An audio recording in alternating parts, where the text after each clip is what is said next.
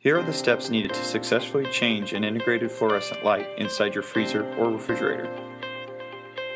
First, unplug the cabinet from the power supply. Open the door and begin to remove the plastic light cover. Start by pinching the middle of the cover while pulling down. This should free up the top of the cover, allowing you then to pull up and remove the cover. Next, carefully remove the light bulb. Push up on the light bulb while pushing down on the bottom receptacle with the other hand. You should then be able to pull the bulb down and out. When putting in the new bulb, line the prongs up at the top of the bulb with the holes of the upper receptacle. When you have them matched up, push up on the bulb while pushing down on the lower receptacle. Line up the bottom prongs on the bulb with the holes on the lower receptacle and it should click in place.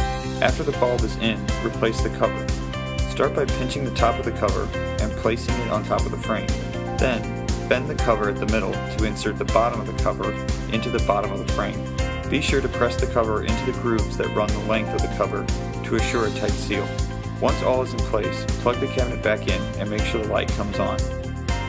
For additional assistance or questions, please contact True's Technical Service Department at 1-800-325-6152.